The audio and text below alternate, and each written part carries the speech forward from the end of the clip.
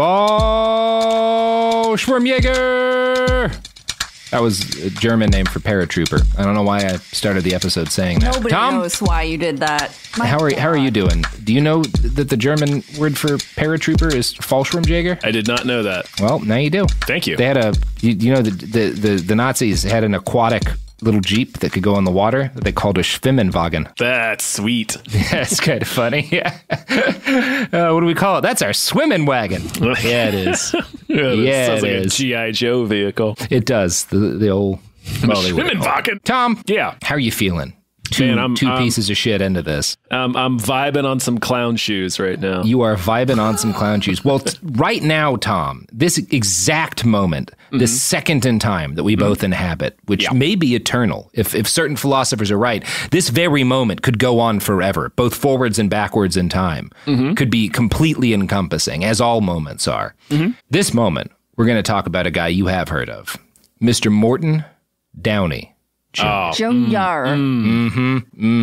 Dances all the way down. Just hits my ears. Yeah. Oh, yeah. Like a fine that's wine. a name. That's a name. Yeah. Tom, what do you know about Morton Downey Jr.? Oh, man. MDJ, as we call him. He's like a pinky ring that fell into a puddle of toxic waste and became a man. he plays the slimy journalist that Danny Glover punches in the face in Predator 2. And he sure is in Predator 2. You're goddamn right. Playing himself. Yeah, he's absolutely playing himself in Predator 2, which is incredible. Yeah. Easily the second best Predator movie. It's easily the second Predator film. Yeah. Yeah. Definitely. You can't take that away from it. Yeah. It is the second one of them. Indisputably the second Predator film. Yeah, no, he's like he was sort of like the Ying to Phil Donahue's Yang at the time, where Phil Donahue was like kind of nice and personable, and Morton Downey was a real son of a bitch. Yeah, Morton, he was a real piece of shit. Yeah.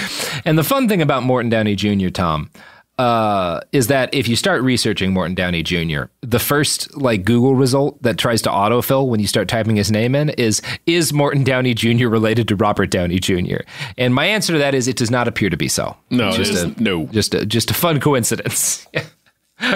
Which is weird because he does have a famous dad like Robert Downey Jr. Yeah.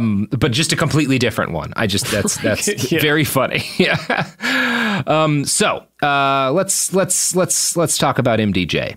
So Morton Downey Jr. was born on December 9th, 1932 in Los Angeles, California. His father was obviously a guy named Morton Downey. Yeah, 2/3 of these guys are Californians. Well, that in the 30s, I'm like, fuck, he's old. Yeah. Like a lot of these fuckers are ancient, dusty old racist mummies. Well, that's because they were established by the time the 80s got going and they could really start fucking some shit up for everybody. That's true. I keep forgetting that the 80s was 4 decades ago. Yeah. It's been a long time since the 80s. Thank God. So, his father was obviously Morton Downey, which probably means nothing to everyone listening, but it meant an awful lot to people in the 1920s and early 30s. Morton Downey's nickname was the Irish Nightingale, and he was one of the most popular singers of his day. He had Morton Downey Jr., whose first name was Sean, with his first wife, Barbara Bennett, and Barbara was famous because she was the sister of 2 women who were famous actresses. Morton Downey Sr. would ultimately have 5 children, 4 sons and a daughter. He was not a nice man, or at least people who knew Morton Downey Jr. say he did not think well of his father. There is, in fact, significant evidence that he despised the man. He desperately wanted to succeed as a singer, and he tried repeatedly as a young man to follow in his father's footsteps, appearing on early game shows where his performance was reviewed positively by guys like Dean Martin. I thought he had an all right voice, but most experts agree he just didn't have what his father had. There was something lacking in his voice that he was just never going to have the kind of career his dad had. The Downey family were well-to-do. He grew up, rich-ish. They lived in, if you want to know how well-to-do they were, they lived in Hyannisport in Cape Cod, Massachusetts, and their next-door neighbors were the Kennedys. Yeah. Yes, it's that's how much money they got as kids. Yeah. Rich-ish? Yeah. Yeah, they're hanging with the Kennedys. Yeah. Morton Downey Jr. was good friends with Joe Kennedy, while Morton Downey Sr. was good friends with Joe Kennedy. When Morton Downey Jr. was a child, he would hang out regularly with the Kennedy boys, he knew Robert and JFK when they were younger. Mm-hmm. They were all buds together, I guess. Downey, I mean, he's a bit younger, but Downey attended New York University, and like our other subjects, seems to have immediately known he wanted a career in radio. He got a job as the program director and announcer for a radio station in Hartford, Connecticut in the early 1950s. Over the next decade and change, he was hired primarily as a DJ, although he also sang for several pop and country records and wrote a handful of songs that saw modest success. Ooh. Like Wally George, Morton Downey Jr. bounced around various markets: Phoenix, Miami, Kansas City, San Diego, and Seattle. Also like Wally, he was a huge asshole and had trouble working with people. He was forced to resign from a Miami network when he gave the home phone number for a competing DJ out on the air and insulted the man's wife. Oh, boy. Doxed the guy live on the air. Yeah. I want to hear him croon. I had no idea that was his background. Oh, I mean, we can. He cut an album, Tom. Oh, boy. You know what, Tom? We'll play this right now. Sweet. Yeah, let's do it. Yeah, let's do this now. I need you to hear his song about the war on drugs. What's it called? Hey There, Mr. Dealer. Oh, man. Hey there, Mr. Dealer. You drug pushing son of messing up the minds of the kids of America just to make you fat rich. You're the sleaze bag of the country. Garbage of our land. He's like attacking the microphone. Yeah. To welcome you to his eternal promised land. He looks like a skeleton at a costume contest dressed as Dean Martin. All right, that's probably enough of Hey There, Mr. Dealer. Dear God, it is enough. This will mean more when you've had... Dean Martin was too kind to him. He was better when he was younger too. Yeah, his earlier shit is, I think, because he was famous when he recorded. Right, he's so doing he was his like Morton doing Downey a thing. Yeah, but he's still like, it's. Yeah, I don't think he had a bad voice and the stuff you can hear from younger. There's a good documentary about him called Evocateur that plays it. But yeah, he is going real aggro there. Yeah. And it's because, he was already a name at that point. I think he was doing a bit, or maybe he just was out of his mind, because that's what being famous does to you after a while. I don't know. You can see the cocaine just like in an aura. Yeah. It followed him around. Mm-hmm. In 1968, Morton took a break from his career, which was, again, he was kind of a mix of a DJ and a kind of a pinch hitter in the music industry, coming in to do background vocals and stuff, to work on that campaign for his good childhood friend, Bobby Kennedy. When Kennedy was assassinated, Morton wrote a book of poetry with the title, Quiet Thoughts Make the Loudest Noise. The book was a way of processing grief, and you can still find a handful of hardcover copies on Amazon for like $148. Jesus. So I am not buying one of them, but I did transcribe one of the poems he wrote, specifically about Robert Kennedy's death, from the documentary Evocateur, and I'm going to read that to you now. Row upon row of grief-racked followers, sunken cheeks, replacing their years ago happy faces, sang proudly for their departed friend, their final hope, and wondered why a man must die to be a hero, and whether we honor only those our own selfish hearts destroy.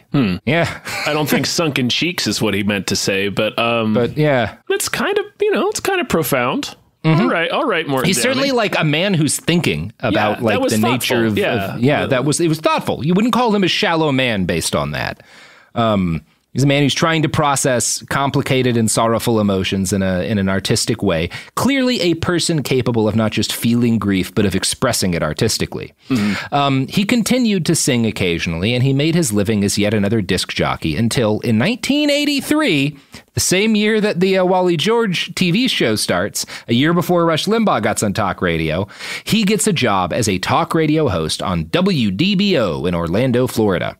So, and again, they're both kind of riding this wave of right-wing populism and the rise of the religious right and Ronald Reagan. Like, they're part of a thing. They're not starting it, but they are also influencing the way this thing grows. So, Wally George and Morton Downey Jr. both rode that right-wing wave and helped to shape it. Morton Downey Jr. was even more incendiary and uncontrolled than Wally. He lost his first talk show gig after he punched a guest, an abortion rights activist named Bill Baird, who he then called a son of a bitch. So, how many episodes in was that? So, Yeah, Wally George screams at people and stuff, and I think shoved some folks a few times. Morton Downey Jr. just cold cocks a motherfucker, like months into his first talk show. And again, a radio talk show. I wonder if you can hear like the meat sound on the on the microphone. I haven't found this audio, but I bet it's great. Next, according to the New York Times, quote, Mr. Downey was soon hired by KFBK AM Radio, a news talk station in Sacramento, California. There he told a joke in which he used the word Chinaman several times, angering Tom. Yeah, not that surprising, is it, Tom? He tells a joke in which he uses the word Chinaman several times, which pisses off Tom Chin, a Chinese-American member of Sacramento City Council, who was listening in his car. I wonder why. I wonder why that bothered him. I wonder why he got angry at that. Mr. Chin called the station. According to the councilman and to Paul R. Aaron, then the station's program director, Mr. Chin was put through to Mr. Downey, who let loose a verbal tirade against him. Mr. Downey was discharged the next day. So he tells a racist joke on air. It offends a member of the city council who calls, and then he proceeds to be racist to that guy live on the air and loses his job. Yeah. Yeah, that's usually probably should be what happens. Yeah. Yeah. Now, the station had to shit can Morton Downey Jr. I like that he was like, oh, I'm sorry. I'll just be racist to you directly then. Yeah. Would you like me to just be a piece of shit to your face? I did not mean to do it to your back on the air. Yeah. Absolutely not. Oh, forgive me. Yeah. Let me be an asshole directly to you. Let me be an asshole directly to you. I don't mean to be rude.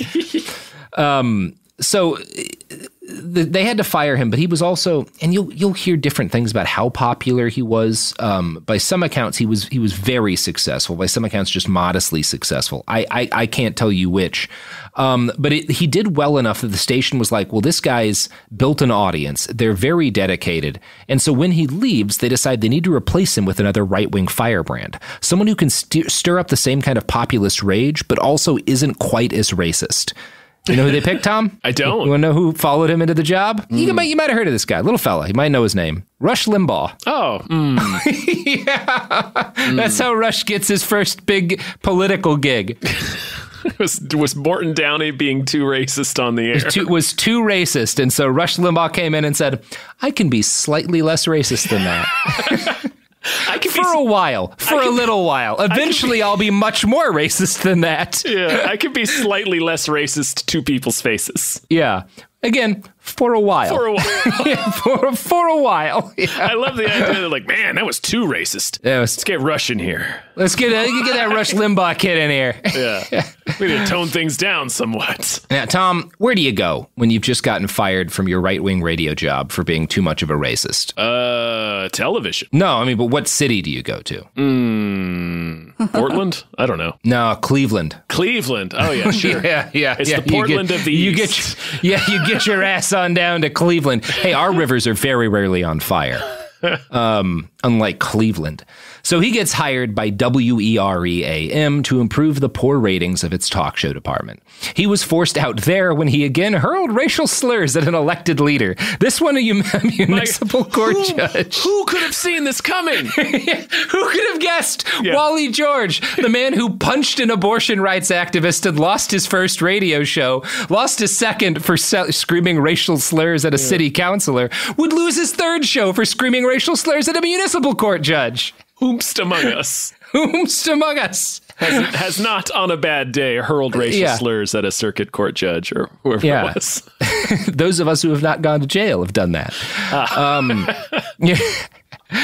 So while his former employer wrestled with a lawsuit as a result of this, Morton Downey Jr. moved to Chicago to do it all over again. So during both of these, strategy. Yeah, the OJ strategy. Fly to Chicago. Yeah, Chicago forgives all sins.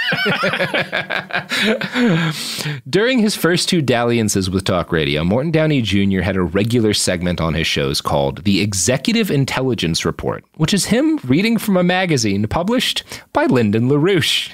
We're going to have to do a whole episode on Lyndon LaRouche at some point. But for now, you'll have to be satisfied with this quick description of Lyndon. courtesy of a New York Times obituary. And again, this is the source of Morton Downey Jr.'s executive intelligence report. Quote, Lyndon LaRouche, the quixotic, apocalyptic leader of a cult-like political organization who ran for president 8 times, once from a prison cell, died on Tuesday. He was 96. Defining what Mr. LaRouche... Yeah, right? That's a motherfucking sentence. That is an entire sentence.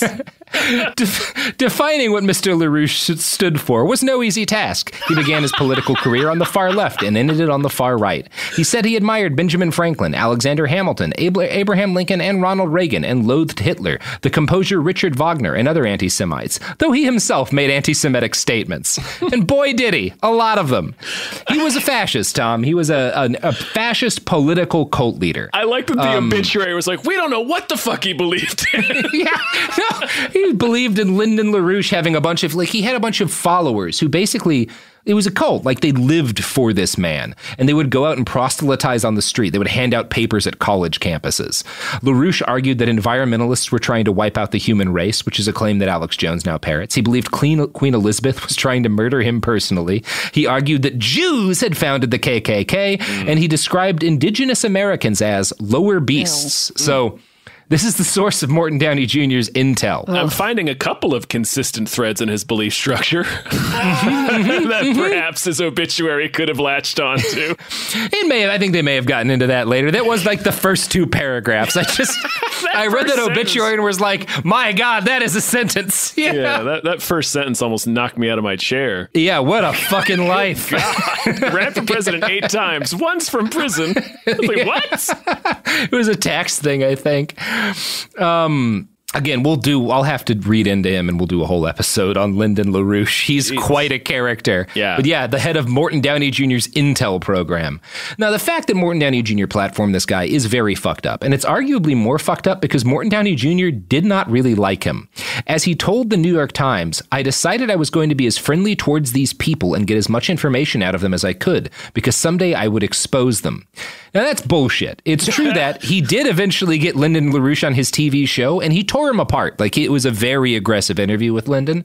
But he also continued to spread LaRouche's newsletter and other publications after that point, calling the fascist cult leader's intelligence information, quote, the 2nd or 3rd best in the world. Based on what? Morton Downey Jr.? Morton Downey Jr. doesn't know. 9th build cast member of Predator 2. Yeah, he did make the top 10, Tom.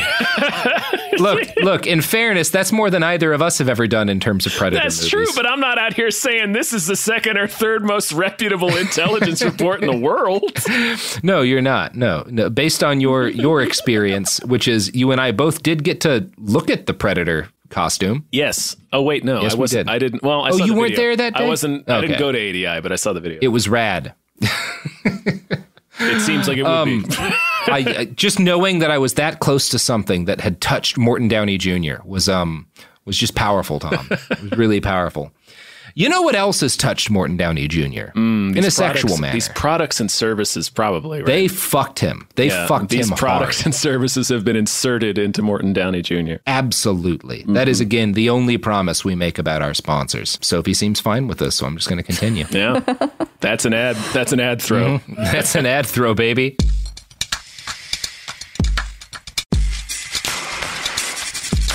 Oh, we're back.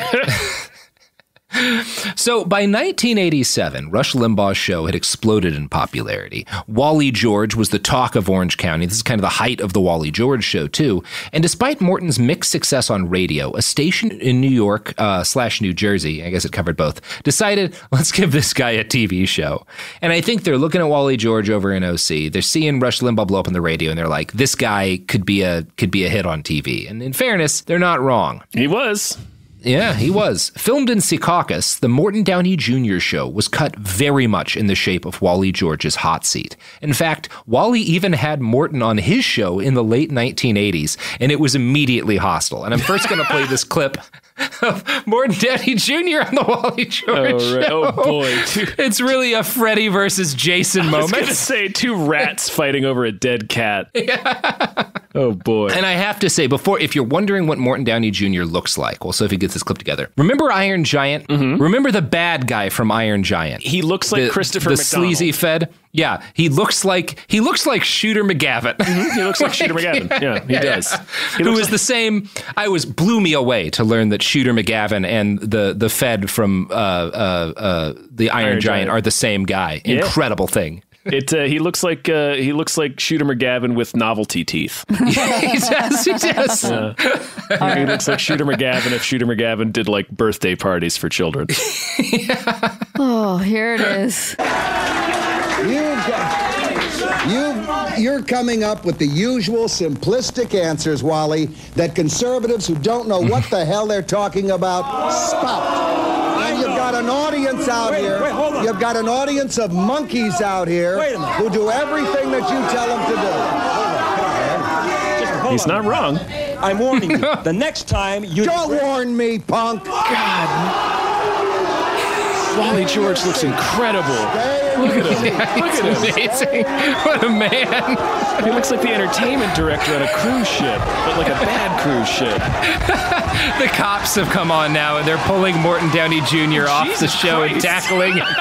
3 sheriff's deputies he gets tackled by Jr. Wally off the stage. I still get total Roger Stone vibes from that guy with like a... Yeah. And obviously all of that was set up ahead of time. The plan was always, I suspect, for Morton Downey Jr. to get tackled by sheriff's deputies on the seat of Wally George's hot seat. It seems so extreme, and he's already so famous at that point that they would not dare do that to him. Unless it was staged. Yeah. I mean, it's very funny. And honestly, I can't tell you, it may not have been pre-planned as much as both men just naturally knew going in, this is how this is going to end. Mm-hmm. Like, I'm Morton Downey Jr. in the Wally George show. Of course I'm going to get tackled off stage during like a nearly physical fight between the two of us. This is just how this has to happen. I am naturally enough of a right-wing shithead firebrand that's just in my blood. Well, the thing that like really... the moment we were on a camera together, this was what had to happen. Right. Whoever wins, we lose. Yeah, the real Freddy Jason situation. The thing that stuck out to me was when there's a scene, well, not a scene, I'm fucking talking about this like it's a movie because it's so staged. There's a part in the clip where Wally George stands up after Morton Downey says, don't warn me. He stands up like he's going to fight. But he buttons his coat. He buttons his fucking coat. That's a thing you do when you know you're going to be on camera. You do the opposite when you know you're about to start throwing hands, is you want to unbutton that coat. So it's like... Yeah, you want to unbutton. You might even want to take if you're really going to throw hands, you take that shirt off and you fold it on the table where you say, all right, here's how things are going to go, you know? So the fact that he stood up and buttoned his jacket, it's like, all right, man, you know you're not going to get into a fight. Of course, yeah. It would have been very fun, but I don't think either of... Well, actually, no, Morton Downey Jr. definitely threw a punch. He punched that guy who came on his radio show. To every, all the what a terrible piece of shit he is, and all the funny things we're going to do to make fun of him on this episode. Morton Downey doesn't look like he hasn't been in a fight. No, Morton Downey Jr. Morton Downey Jr. wouldn't have survived to this age if he hadn't learned a couple of things about fighting, because that's a man who pisses people off. Yeah. Yeah. Wally George is a man who was very careful to never piss anyone off until he felt like he wouldn't get the shit beaten out of him. Yeah. Like he was an adult in polite society. That was a kid who hid. Yeah. He's that's a dude you could bully into giving you an extra ride on the teacups at the carnival. Now, Morton Downey Jr. was different from Wally George. And in fact, he started off as way more out of control. Again, he got fired from his first job for assaulting a guest. He toned it down for his actual TV show. Not much, but in an intelligent way. He was actually, in a lot of ways, he was kind of a mix between Wally George and Joe Pine. Because like Wally George, he would be like a lunatic a bunch of the time and like very loud, get into fights on stage and whatnot, a showman. But like Joe Pine, he could actually sit down and have conversations with people, even ones he disagreed with, without just screaming at them. And there were actual debates on his show. So he was not the same as Wally, and I think that's why he made more of an impact, because Wally George, it was never anything but just like pure id, and there was a little bit of thinking on the Morton Downey Jr. show. I'm not saying that to praise it, just to like characterize what he was doing. It was a bit different than Wally George. He opened his first episode with the words, "Certain things really burn my buns." And that more or less summed up the focus. Morton was irritated by a lot of things: feminism, environmentalism, social justice, and he wanted to make his audience angry too. Like Wally, he was happy to platform people with differing beliefs, so long as they would get into arguments with him that made good television. His show was an immediate success, and its wide audience meant that some of his guests became stars in their own right. One of his early interviews was a little-known congressman you might have heard of, Tom, named Ron Paul. Now, Morton Downey Jr., not a friendly introduction of Ron Paul here. He brings the congressman up on stage by saying, "We're going to talk to a man who could be snorting cocaine in the Oval Office." Because again, Ron Paul, one of the things that made him prominent early on is he's for the decriminalization or legalization of all drugs. And Morton Downey Jr. is, as a Republican in this period of time, an arch drug warrior. So here's Ron Paul on the Morton Downey Jr. show. In other words, you believe that the government should stay out of our personal business altogether. Yeah, this well, it is happens correct. to be my. Matter of fact, all right, that's good, guys. It also happens to be my personal business if I want to kill my 4-year-old kid, right? No. Wait a minute. Wait, you're giving libertarian a distorted explanation. No, sir. You people gave it to yourselves in your platform. No, let me explain that. The answer is that we are allowed to do what we want. We even permit people to smoke cigarettes. That happens to be the most deadly drug in the United States today. Kills 320,000 people. I appreciate it. And maybe we ought to make it illegal. I wish you'd ban it. I wish you'd ban it. Good. If you would, sir, I'd put it out in your eye right now. You can buy it out in the street and pay $5 a package. So you see number one, Ron Paul really comes across as a reasonable man in that interview. He sure does. Yeah. But you see what I'm talking about. He's kind of a mix of Wally George and Joe Pine, because he's way more aggressive and rude than Joe Pine, but he's not just shouting over him. Ron Paul he'll quiet his audience down and whatnot. Like he's found this middle level between the two men. That's certainly not he's a bully, he's a dick, but he's not what Wally George was. It's not quite that same level of it's not as much of a lynch mob, the audience. Still a lot of audience participation, but less violently fascist. Yeah. But still the bad faith arguments. Still, of course, in the same way that Joe Pine was bad faith arguments. Exactly. You know? They all have this in common. They all have this in common. And I just think it's interesting how Morton, I think, is very consciously mixing Joe Pine with Wally George in order to kind of Wally went way too far. Joe Pine is not far enough for today's TV. Nobody would listen to Joe Pine today. Yeah. He's too calm, you know? It's like he wants the same kind of controversy and intense emotions of Wally George, but he wants to maintain firm control of the show. Yeah. I think that's exactly it. And this is probably why his show, and also, the fact that when he has people on, even people he disagrees with, he does allow them more of a chance to make their point. Ron Paul gets to say a lot in this interview. And this is, I don't want to say this is the reason he became prominent, but this is a decent part of it. This is a significant reason for his, why he started to become well known. And it's in part because he looks good up there. He makes a lot of sense. And I think a lot of people listening to Ron Paul on the Morton Downey Jr. show would be well, this is actually a reasonable man. I suspect, especially considering the kind of angry young men who would watch the Morton Downey Jr. show. I'm sure a lot of them got into Ron Paul watching this. In a way that with Wally George, that I'm sure never happened because he never let people say that much. It's hard to watch the Ron Paul interview and dislike the man.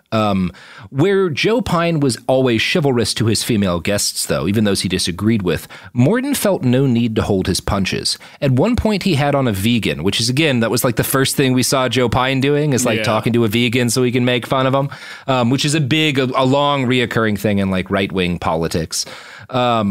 She made the point, this vegan that Morton's talking to, made the point that vegan diets were healthier, to which Wally responded, "I eat raw hamburger. I eat raw fish. I smoke 4 packs of cigarettes a day. I have about 4 drinks a day. I'm 55 years old and I look as good as you do," which is going to be funny later. Although you do have to be fair. Like, he looks a lot younger than Joe Pine does when Joe Pine was like 40. Yeah, Joe Pine looked like a pyramid-made man. Yeah, like he says he's smoking 4 packs of cigarettes a day. Joe Pine is smoking 4 packs of cigarettes an hour. Yeah. Like he's burning through that on his commute. Yeah. So one of his most popular sparring partners was feminist lawyer Gloria Allred, who again gained a lot of her popularity because of the Morton Downey Jr. show. This is a big vector for a lot of people who are still prominent today. Again, not the only reason, but like this is a big show. This is a significant cultural moment, and she has a big role in it. She's a regular guest. And she and Downey would like spar a lot constantly. You might have expected her to hate him, like given her politics and his politics.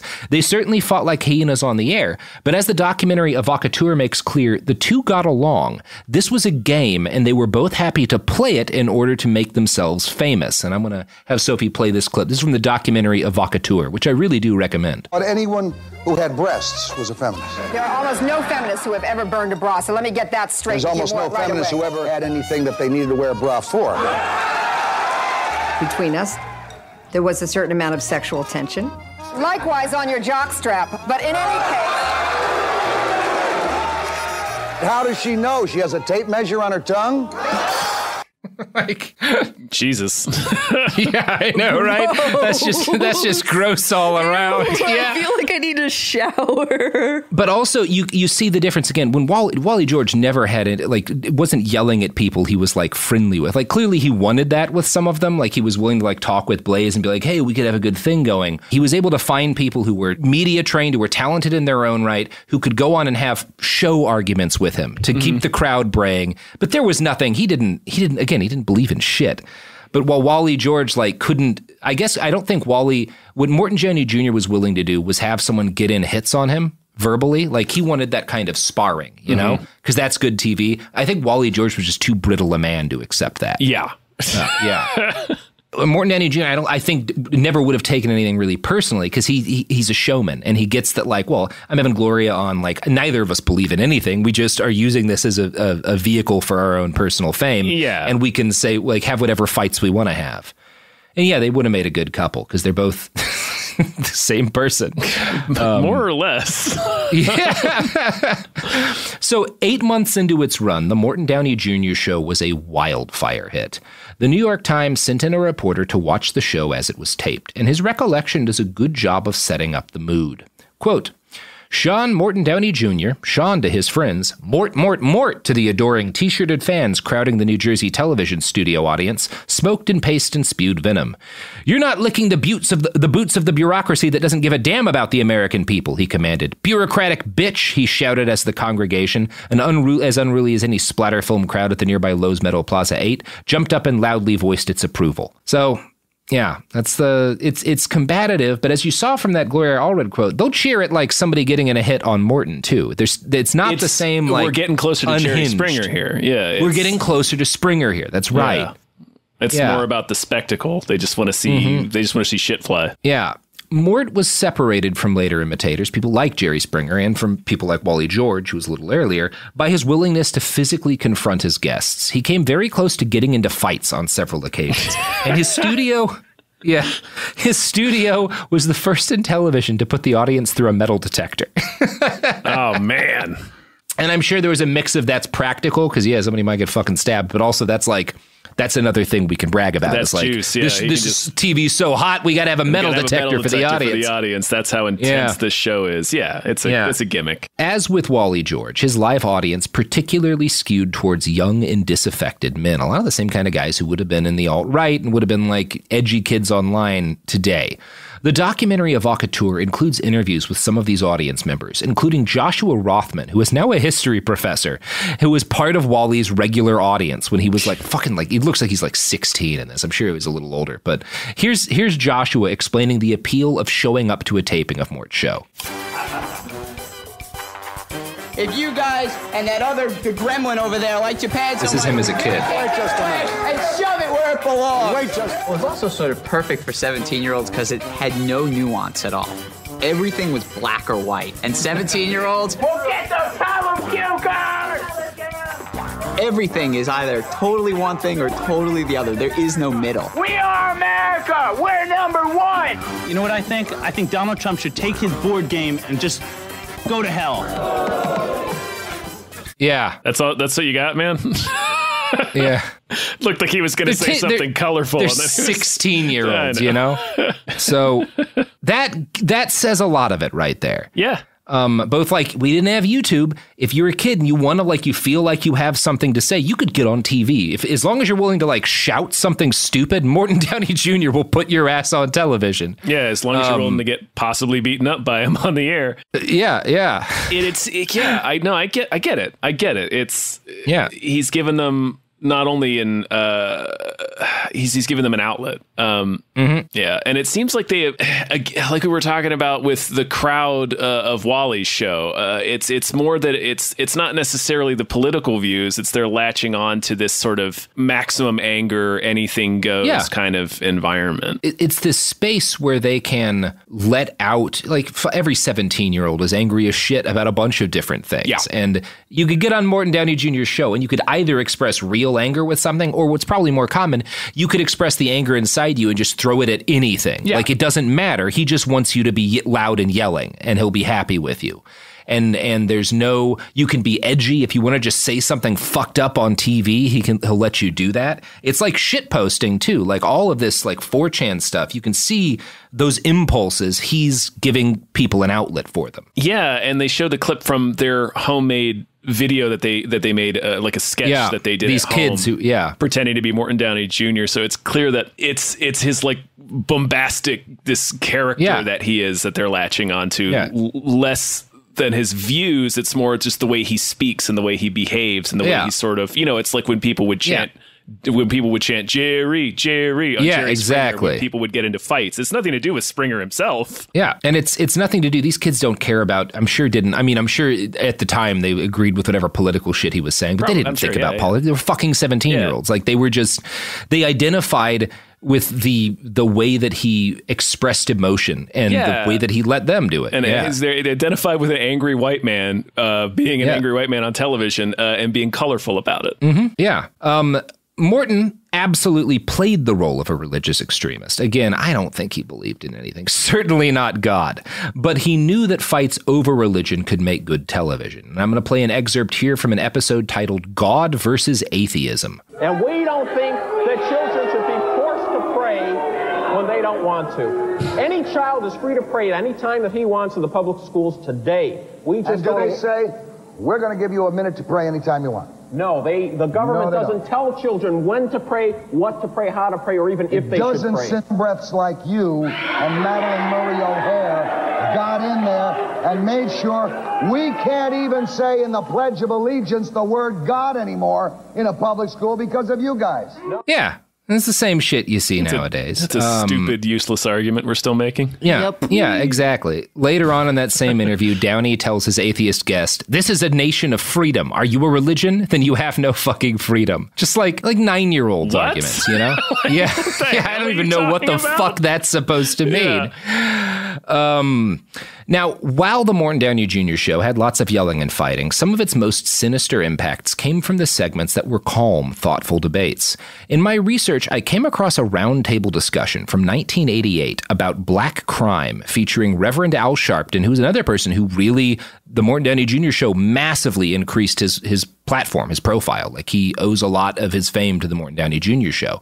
It helped make him into a regular fixture on TV. While the audience does hoot and holler some, the discussion is very civil, and it's kind of chilling because one of Morton's guests here goes on an extended tirade about black on white crime statistics, which is a major argument point for fucking neo-Nazis today. So here that is. In the United States, in 1986, more murders were committed by blacks, 12% of the population, than were committed by whites, 85% of the population. These are the numbers right here, right out of the Justice Department figures, and you can check them later if anyone has any doubts on that. When you check the murder figures in interracial crime, now interracial means that you have a perpetrator of one race and a victim of another race. When you check those figures, you find, and I'll just get to the conclusion of it, you find that a black in 1984, pre-crack, Jesus, was over 15 times more likely to murder a white than a white was to murder a black. All right, that's enough of this. So obviously, this guy's statistics are very flawed. And one of Morton's other guests, Dr. Gloria Toot, does point this out pretty much immediately. And we're going to play that clip now, too. Here's her, slapping back on this. Number one, your credit is erroneous. Crime is being reduced in America, not simply by blacks, but by Americans in general. We have less crime in 1987 than we had 10 years ago. Number two, the Justice Department and state and local government officials in crime have admitted that the reporting statistics are in error as it relates to the crime reported by minorities and crimes reported about whites. Number three, also it has now been acknowledged by those officials that in many instances the white criminal is not convicted or even arrested, whereas your minority is. And I could go on and on and on. But the facts that he has given are just not accurate, and we do ourselves a disservice when we don't look at what the problem is. So, obviously, that's a more productive debate than was ever had on the Wally George show. It seems more like the kind of stuff you might have heard on Joe Pine. And in fairness, he is bringing on people to contradict and argue with this guy talking about black on white crime. So you could call this, on one level, a more responsible and productive debate than a lot of what you see on right-wing TV today. But I can't help but see in this echoes of the kind of fascist platforming that would become much more common in later years, without the measured pushback that Morton's show at least gave it. The specter of black on white crime and high crime rates among black people are two of the most virulent and productive talking points of the fascist right. I could go on a rant about Dylan Roof here, who was, he claims, inspired to go on his massacre by reading about black on white crime.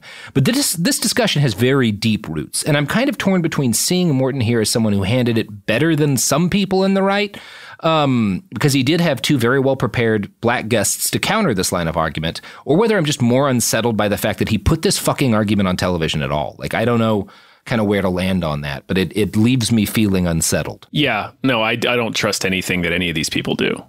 So he just did it for radio. He knew this was a hot button issue for a lot of people.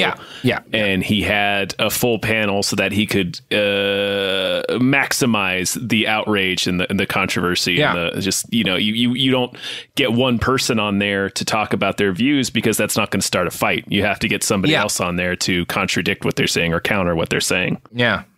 That's I think what's going on here. But you know who won't platform people spreading Nazi talking points about race-related crimes, Tom? Hopefully the fine people bringing us these products and services. Yeah, they absolutely do not. Unless it's in which case, whoo boy, here's ads.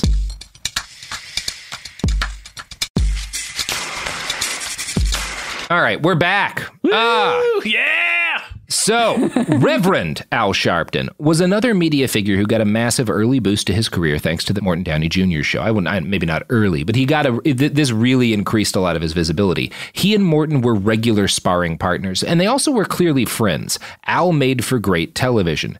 At one point, he called another guest a punk F-word in a moment of rage. In fact, it was Al's friendship with Morton Downey Jr. that would prove to be the downfall of the Morton Downey Jr. show. From the Chicago Tribune, quote, "It all came to a head when the show began focusing on the case of Tawana Brawley, a 15-year-old African-American girl who claimed to have been raped by 6 white men, including a police officer, and had KKK and other vile words scrawled on her body.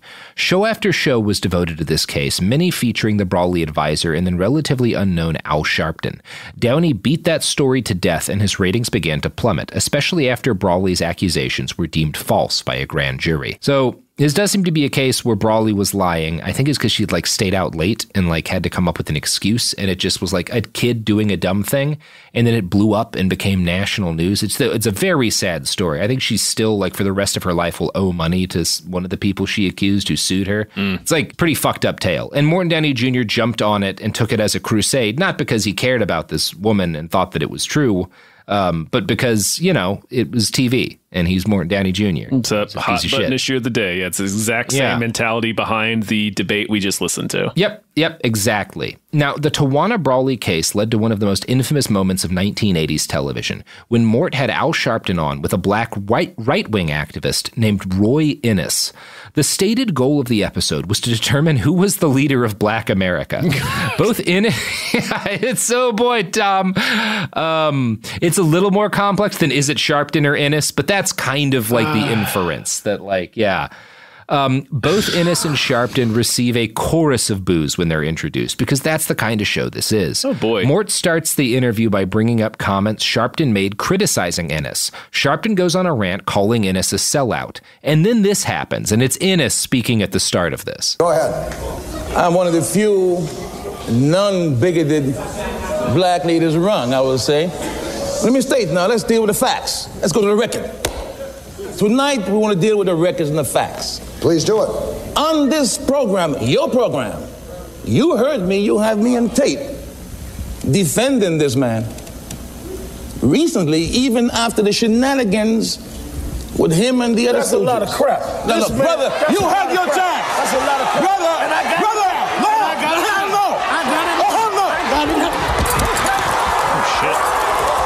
Yeah, he just pushed Al Sharpton. Yeah, he just shoved his ass down onto the stage, and a bunch of dudes rush up to start shoving. Holy shit balls! Yeah. He pushed him right off the stage. He pushed him right off the damn stage. That was some shit. Yeah. And it went fucking viral. This moment was huge. Every TV show, like every news show, had clips of this on for fucking weeks. Shit. Like in a way that, like, no genocide today goes as viral as this clip of Al Sharpton getting shoved off a stage went. Which is not a great. That's not great. Didn't love it. Because I know why. I bet I know why. Yeah, because I bet we all do. That it's racism. Yeah. After the Tawana Brawley case fell apart, nothing could abate the downward slide of Morton's ratings. The next year, in 1989, he made a desperate stab at regaining his relevance. He filed a police report claiming 3 skinheads had jumped him, beaten him up, and drawn a swastika on his forehead in an airport bathroom. The police almost immediately came forward and said that the facts of the case, as he had reported it to them, he had reported it to the media, did not align with like what he had said. Basically, they said like he's fucking lying. We have no evidence that any of this is true. We can't substantiate any of his claims. And it came out later. One of his friends testified like he faked it. He like drew a swastika. Like the photos that he gave the cops are different from like the photos that he put up on TV of like the swastika on his forehead. Like he just like faked getting jumped by skinheads to try to drum up like a media controversy. He's just a desperate scumbag. He made several comebacks. Scumbot, yeah. He's an android created only to be a scumbag. Just a shit droid full of just spewing poop. So he made a few different comeback attempts, and he tried to make a living doing talk radio, and he maintained actually a surprisingly robust career in movies. You've already mentioned he's ninth billed in Predator 2. He was in Revenge of the Nerds 3, which is really quite a film. He was in The Silencer. He was in Tales of the Crypt, to name but a few episodes. Although Wally George really should have been the one in Tales from the Crypt. Honestly, yeah. Yeah. In 1996, he was diagnosed with lung cancer, which was embarrassing. Yeah. How dare you? Really, we have to thank Comrade Cigarettes for getting 2/3 of these guys out of the planet. Yeah. Critical support to chain smoking. This was embarrassing to Wally. You live by the sword, Robert. You die by the sword. And he made a big deal about being a smoker on the air. Kind of like the way kind of Bill Hicks did, if you listen to some of like those routines. Yeah. He's taken a drag on a cigarette in like every clip we've listened to. And he would talk about like, these aren't bad for me. I look better than you. You know, we read that clip a little bit earlier where he's talking about, I smoke 4 packs. Like he definitely doesn't. Motherfucker looks like Skeletor. He doesn't look good in these clips. Yeah, he doesn't look good. He's all teeth. Yeah. He had made so much hay out of like being a smoker. He had autographed cigarettes. He had promised never to quit, but then he gets lung cancer. And so he immediately becomes an anti-smoking activist begging people to stop. He told one interviewer, I used a cigarette as a combat weapon, and I never gave much thought to the chance that this cigarette would most likely kill me, which is very funny. Mort. Yeah. Morton died in 2001, but his influence lives on. When his show was canceled in 1989, a TV reviewer with the Chicago Tribune wrote that the cancellation, quote, removes from our lives one of the most abrasive people ever to appear on television. But do not think that this represents a move towards a calmer clime. Downey whetted people's appetites for confrontational TV. There will be someone to take his place. Yeah. That's prescient. There'll be a few someones. Yeah. In an opinion column for CNN, Michael Smerconish makes this point, quote, when Fox News launched in 1966, it adopted the talk radio playbook, and NBC briefly gained viewers by giving Keith Olbermann a Downey-like platform for his diatribes against President George W. Bush. The model for each was a toned-down version of that which Downey had established. Entertainment masked as news, constant conflict, good guys versus bad guys, and preordained outcomes. But Downey's influence extended beyond media outlets and should be appreciated as more than just another contributing factor to the decline of America's cultural health. The media paradigm he fathered has taken a toll on the way in which we are governed. There has been a noticeable uptick in incivility and polarization among our leaders in the exact same period in which the media has moved to the extremes, in part because of the power that Downey's successors exert over primary voters. Now, in this column, Smerconish cites Brian Rosenwald, a fellow at the University of Pennsylvania, who did his doctoral dissertation on talk radio. Rosenwald writes, Downey's heirs have fostered polarization through their influence in primary elections. Republican members of Congress must fear infuriating talk radio and cable news hosts because media personalities can use their platforms to offset several major advantages, including significantly greater fundraising and name recognition held by incumbents in primary elections. Hosts demand purity from elected officials, label compromise as treason, and glorify Congress's rhetorical bomb throwers, such as Senator Ted Cruz. Yeah. It's pretty good. There's some quotes in this that are talking about like polarization in Washington that notes that like as late as the 1970s, the typical member of one party voted with his colleagues, his party members, just over 60% of the time, and that those numbers have raised every decade. In 2010, Democrats voted together 91% of the time, Republicans 89% of the time. Unfortunately, those able to reverse those trends have ceded the debate to the loudest voices. A Gallup survey released in January found that more Republicans regard themselves as independent, 43, as more Americans regard themselves as independent, 43, than Democrat, 30, or Republican, 26%. But any ground gained by the nonpartisan ranks continues to be offset by higher political interest resting at the political extremes. It's all about passion. As documented by Pew Research Center this past spring, liberals and conservatives exceed moderates and independents in their levels of political interest, which translates into voter participation. So it's got, most people have been turned off by this hyper-partisanization, but those who stay in the game just get angrier and angrier at each other, and it just makes for an angrier country. And Morton Downey Jr. was certainly the most successful person on TV doing it before our modern media era. Because Wally George was kind of a marginal figure. He was influential in OC and influential to other media figures, but Morton Downey Jr. had a national show, right? Like he was everywhere. I knew who he was, and I was a little kid. I didn't even really know why I knew who he was. Yeah, exactly. People knew Morton Downey Jr. He was kind of this perfect synthesis. And that's what it took to really get like this kind of specific kind of right-wing media off the ground, was a synthesis of Joe Pine and Wally George. Morton Downey Jr. was the first guy to do that. And, he flew too close to the sun and drew a swastika on his own forehead. But, like the tale of Icarus. Just as in the tale of Icarus. It did happen in an airport, Tom. On his head. That's true, yeah. Oh, what a dope. What a dope. Yeah, 3 people I don't like very much. If it's any consolation, they're all super dead. They are very dead. 2/3 of them because they smoked too much. Oh, man, but it's a good thing they didn't do like irreparable damage to the country. No, thankfully we're sailing right along. Yeah, good. It's a good thing. Like the beginning, like the seeds they planted haven't grown into terrifying fucking forests of racism. Oh yeah, no, that never happened. Speaking of which, I'm going to open my news app for the first time since 1991. See what's been happening. Oh dear. Tom, I have some bad news about the Twin Towers. No! You may want to sit down for this one. God damn it. Did they smoke too many cigarettes too? In a way, Tom. Fuck. In a way. Tom, that brings us to the end of our long journey. Thanks. Oh, thanks for sitting through this with me, and a lot of clips. I now know I have a fuller picture of Morton Downey Jr. in my mind. I'm glad that's the only goal I've ever had for this show, which is why this is our final episode. All right, Tom. What do you got? I'm just you're just exhausted. I'm just sad now. Yeah. I'm just sad now. I'm exhausted. And I'm sad. I'm gonna get a flaxen Wally George wig. Yeah, I am gonna get a Wally George wig. I need to do something to recharge after this. Maybe I'll watch Hot Rod again, or watch Predator 2. Watch Predator 2. You're right, with Gary Busey. Thank God.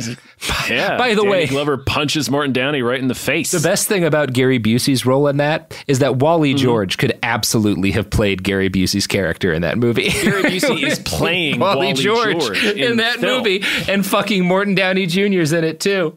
My God, what a film! I'm gonna get this Predator because he's on America. I kind of want to rewatch Revenge of the Nerds 3 and see what the fuck Morton Downey Jr. was doing in that shit. I wouldn't. Yeah. I didn't really enjoy watching it the first time. At least Predator 2 has the benefit of being I think they were on a Predator beach. 2. If I'm remembering right, it was in like the Bahamas or something. I think it's Nerds in Paradise. Nerds in Paradise, that's right. I think that's one of the sequels at least. Jesus Christ, Revenge of the Nerds. That whole movie's a bastard.